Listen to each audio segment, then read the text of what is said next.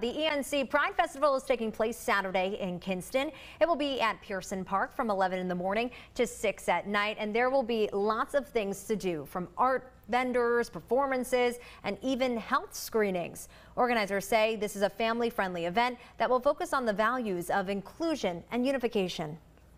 Being able to give people the opportunity to come out, enjoy themselves, and be authentically who they are is always a big goal of ENC Pride.